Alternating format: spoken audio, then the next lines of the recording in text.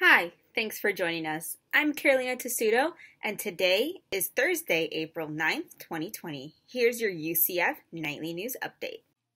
Now let's take a look at today's coronavirus update. In Brevard County, there are 111 cases, an increase of 9 from yesterday, 2 deaths, and 32 hospitalizations with an increase of 4 from yesterday.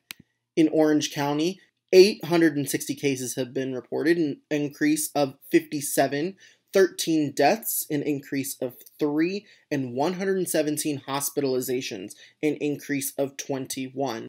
In Osceola County, 295 cases have been reported, an increase of 23 from yesterday, 5 deaths with 1 new death, and 87 hospitalizations with an increase of 14 from yesterday. In Seminole County, there are 229 reported cases, an increase of 13 from yesterday, 1 death, and 56 hospitalizations, an increase of 9 from yesterday.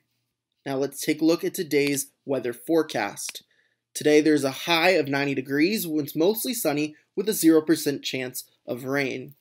And tonight, the temperature drops to a low of 78 degrees while it's partly cloudy and a chance of rain at 0.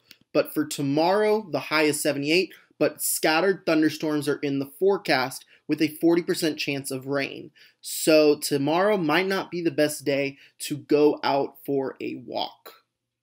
And that's all the time we have for today. Thanks for joining us. Remember, you can keep up with us on our Instagram at UCF Nightly News or on our Twitter at UCF Knightly. Tune in tomorrow for another UCF Nightly News update. But for right now, I'm Carolina Tessutto, and have a great day.